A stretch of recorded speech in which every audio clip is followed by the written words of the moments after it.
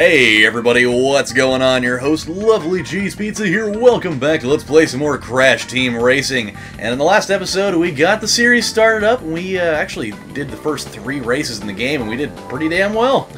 I didn't anticipate it going over that swimmingly, but I guess we're good. So we're gonna take on this next race here, the old Super Speedway, probably the most generic possible name for a racetrack. But hey, you know, just about every one of these games has one. Oh, it's Sewer Speedway. I'm sorry. That's actually way better. That's 100% better than what I thought it was. Because like it seems like just about every like racing game of some kind seems to have one level called Super Speedway. I don't know why that is. I don't know why everybody had to go the ultra generic route with that. But who knows? Maybe we'll get lucky. Maybe we'll get super lucky in this game and not have to put up with that. And then everything will be good in our lives. Oh shit!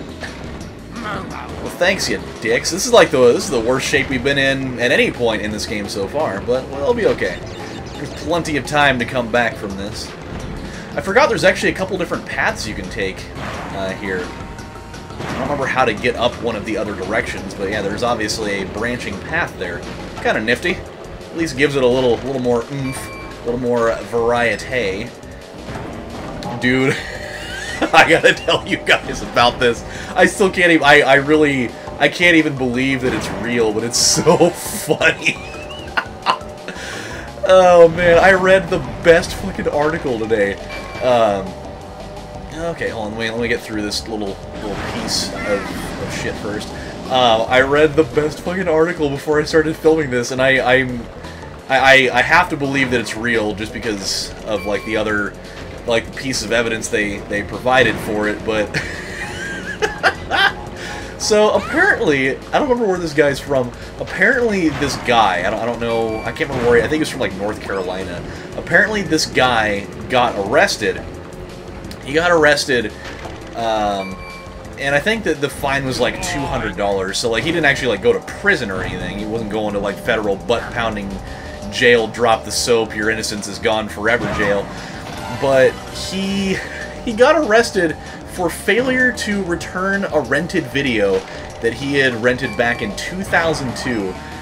Oh no, I forgot to jump! Oh shit! Oh no! Oh, I forgot you have to jump there. I mean, it obviously didn't hurt us any, because we're still in first, but my god, I gotta be careful with that. That could have been a very bad situation to get lodged up in. Oh no! God. So yeah, he forgot to return a video he rented way back when, and it definitely caught up with him. And the way that it all shook down was the funniest fucking way to have it happen. He was taking his 7-year-old daughter to school at like 7:30 in the morning.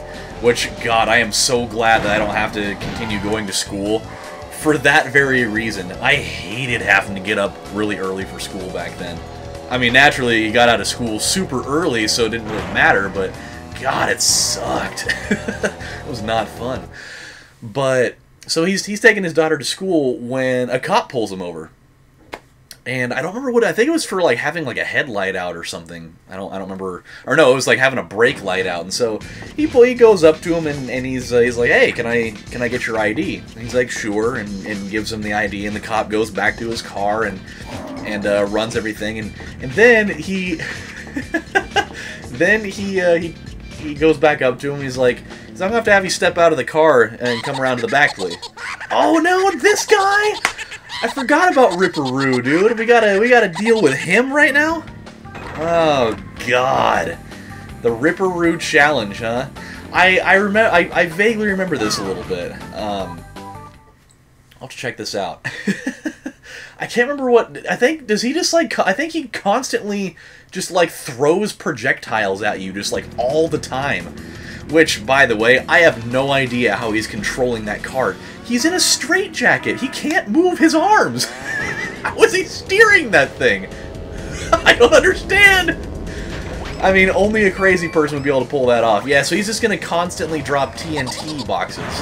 So that's something. And the worst part is because he keeps dropping those things, there's like virtually no way. I mean, he'll be able to block like half of those. So it's going to be a pain. We need to get all these boxes so that we can speed up. Get that nice Gradius speed up deal there. Oh, God. Oh, God. I hate these things. They're the worst. Not to mention his crazy, incessant noise-making and tomfoolery. Come on. I'm not having it, Ripper. I will not have any of your sauce, okay? Unfortunately, he's gonna constantly get in the way. But yeah, so he's like, I need to have you come around to the back of the vehicle. He's like, I'm placing you under arrest. And the guy's like, seriously? Are you kidding? You're like, for what? And he's like, actually, there's a warrant out for your arrest. He's like, are you serious? For what? He's like, what did I do? And he's like, well, apparently you, about 14 years ago, you forgot to return a VHS video that you had rented. And he's like, really? He's like, I don't even remember what it was. He's like, apparently the movie was Freddy Got Fingered. That's the best part of it. A guy gets arrested for not returning a video that he rented, and it turns out that of all the movies, of all the ones that could have possibly been in the world, it was Freddy Got Fingered. That is the greatest goddamn thing I have ever heard in my life. And so the guy gets handcuffed, and I'm assuming he got taken downtown or whatever. I don't know. I don't know if they let him take his daughter to school first, or if they just like made her sit in the car. She never got to class that day. And then she was later kidnapped, and sex trafficking became the soup of the day, and that's terrible. I 100% rescind that. I'm gonna go to hell for that one. But, yeah, so I would imagine the cop probably let him take her to school first, because that would be really fucked up if he just, like, made the kid get out of the car and walk to school or whatever. That would be terrible. But apparently he ends up going down to the thing. And, I guess Tom Green had found out about this somehow. And he posted on Twitter, this is the best part of it, he posts on Twitter later, he's like, I absolutely can't believe that this is real. He's like, I heard about this, and I'm still struggling to figure out that it's real. That anybody could have possibly got sucked into that. It's so funny. Oh, man. What do we got here? Congratulations on opening this new area. Here you will find 4 more tracks to race. Good luck. So, obviously, there's more tracks to race, but there's like... Oh, what is this? Ah, Skull Rock, huh? Let's check this out. We didn't do this one. Yeah, I was gonna say, like, it didn't show the items, but there's, like, Collect definitely... every crystal in the arena before the time runs out. If you can get them all, you will win a prize. Okay, sounds good to me. So we just have to get all the crystals. But yeah, dude, he he totally found out about it and actually contacted the guy and is like, and he called him. I don't know how the hell he got his number, but he calls him up, and he I guess the way that like the guy's like, hello, and the way that Tom Green pulls this fucking shit out, he says, Daddy, would you like some sausage? That's the way that he actually initiates the conversation with this dude. It was so funny. And I guess the guy just like, he couldn't even handle it. Like he just like started laughing pretty much uncontrollably. It was so awesome. But is that not like the most ridiculous story? A guy gets a horrible penalty of $200 just for not having returned that movie of all movies, one of the worst movies ever. And then he gets a call from Tom Green himself, and Tom Green ends up paying the whole thing for him. Super cool. I mean, at least Green was a cool guy about it. He could have easily taken the dick route and being like, haha, you fucker. But he totally didn't do that. I don't know where the other 2 crystals are at. This isn't good. This is not good. Where are they? Oh no! Oh god. Oh no. No! Where are you? Oh, there's one over there. Come on, baby! I gotta get these things! I don't want to do this again!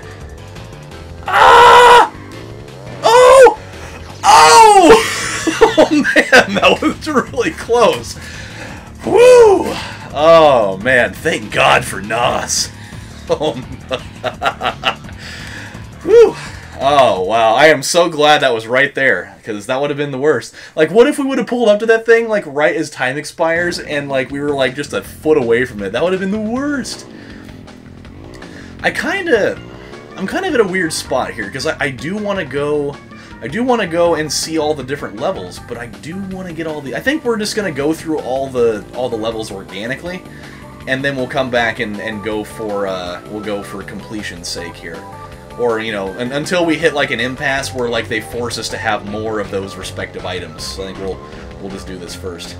Ah, see? There are certain things that we need that for. But that's okay. We'll come out here and see what they've got. If there's anything good here, or if they're gonna actually force us into doing it their way, which I think might be what's going on here. They might actually force us to do it their way. What's down here? Is this another one? Come on. There we go. So that's just the... Man, there's a whole bunch of stuff here. I guess this is the area that they were talking about. So that entire second area is just going to be more of like a specialty thing, I guess. Cocoa Park. We'll do that one. We got time for it. Why the hell not? So, yeah, that's extra good times. Really, really, really good. Good, funny stuff. Oh, you know what? Speaking of in my last video, I was talking about like top 5 lists, or like top lists of like weird and obscure things, and you know, I've never particularly gotten into, like, I love creepypastas. Creepypastas are one of my favorite things. Like, I know none of them are real, obviously, but I do love the fact that, you know, creativity still exists in the world today. I mean, I know that people will be like, oh, they're just stupid urban legends, and they're all fan-made, whatever. But a lot of them are actually made really, really well. There are a lot of them that are just absolute, just heated garbage. You know, I've heard a number of those. I mean, they're just like recycled vomit out of the world we live in. But there are some that, like, legitimately, when you read them, they're like, this is actually pretty good. I gotta give them credit. Why did she fire that? Who did she think was up there?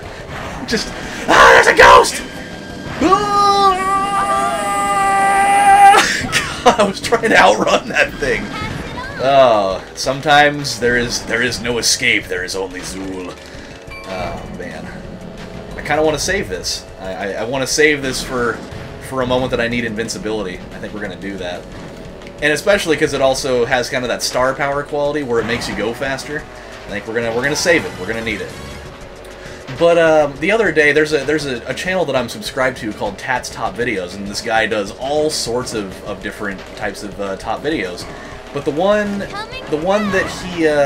latest one that he put up was one about like the SCP Foundation, which I've never been, like, super into those. Like, there's definitely some interesting ones in there, but it was one that was all about, like, it was one that was dedicated to all, like, SCP buildings. And it was actually rather interesting. Like, obviously I went into it knowing that obviously these aren't real. But the production value of the videos are really, really good. And it just, like, from watching those and, like, hearing the descriptions of them, it just, like, it makes you really happy that people are still creative, you know? Like, because there's so many things anymore, like, especially with, like, popular music, and in some cases, like movies, a lot of them, they're just, like, cookie cutters, you know? And, or, you know, music, there's like a formula for popular music where you just do, like, the same shit and it'll get popular. You don't have to have necessarily creativity for that.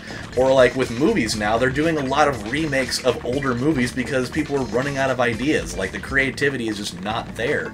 And even with games, I mean, we're seeing that a lot, especially with, like, first-person shooters. They all look the same. And so, what do we got now? You can go faster through turns by power sliding. To access the power slide, press and hold the R1 button while turning hard. Okay. Fair enough. I kind of already knew that, but I was wondering if there was like some other sort of like button command that I needed to have in order to like actually execute it. Because I know you can do this, I just don't know, like, do you have to hit like a certain button to like engage the going fast part of it, or what? Oh no, dude, I hate this level. Tiger Temple sucks. This one's not good. But yeah, dude, so I was watching some of those, and like one that really stuck out with me was like one of the first ones. It was like, it's this one where it's like, on the outside, it's just like, it's like a regular, just kind of run-down, beat-up, abandoned house. And on the inside, it's also a very run-down, beat-up house. But apparently, a quote-unquote quality that this house possesses is, depending on the way that you enter the house, it can actually, it can change, like the types of furnishings that it has inside. So they were saying, like in the description of it, they sent 2 different teams of people in, and they were able to, you know, they were able to see like both different sets of furniture inside of the house, and they have like the same sort of floor plans, but just like based off of the way that they entered the house is kind of what dictated how that all happened.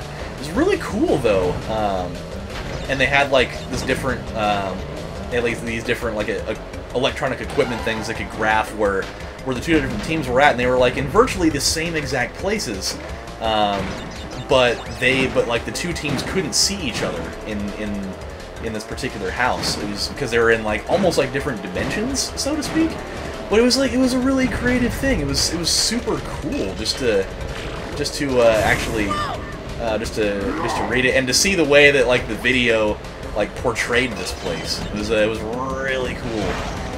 So while I don't always watch like SCP related things, just because some of the items in themselves are a little bit underwhelming and kind of boring. The particular one with the buildings was one that really kind of stuck out with me. I really liked that one. So whoa.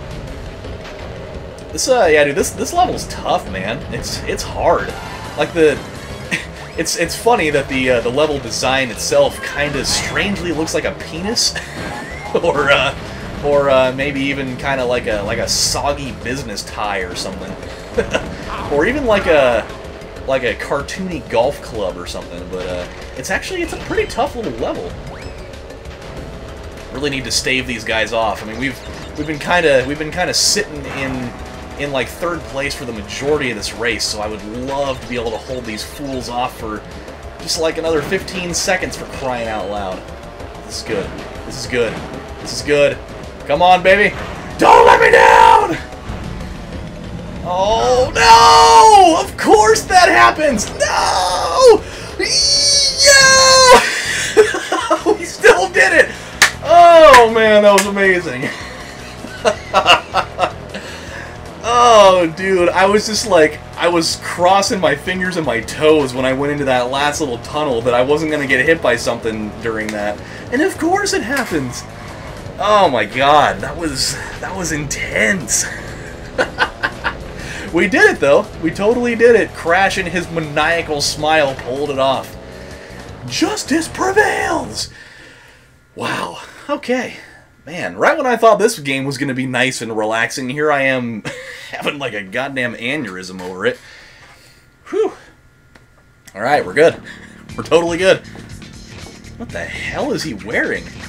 Is he wearing a... It's like a... Oh, that's the guy that has the... yeah, I remember that guy. I don't... What's his name? I almost said Chocodile. It's definitely not Chocodile. Yeah, it's the guy with the ice shards, and he uses the flamethrower to blow him up, and you go and, you know, make him explode and all that. I remember now. Congratulations. All right. You win a trophy. I sure do. Oh, of course. Of course you have more to say. To get a turbo boost while power sliding, wait until the smoke from your... Alright. Fair enough. He's like, hold on, I'm getting a phone call right now. Oh, shut To up. access this boss garage, you must come in 1st place in all 4 races of this area. Okay. I'll do that then. Thanks for letting me know. Well, what we need to do is we need to go save, actually. Because we're pretty much out of time. It was weird though. Like, why did his voice just start cutting out like that? He's like, wait, hold on, I gotta take this call real quick. Okay. All right, let's go save real quick here, as we just go plow our cart into that, and we'll call it good. 14%, and we're moving along quite nicely. So, my friends, when we come back on the next installment of Let's Play Crash Team Racing, we're going to go take on yet another couple challenges, and we'll have more stuff to talk about. But until then, this is your host saying thank you guys for stopping by, and I will see you next time. Take care, everybody. Bye.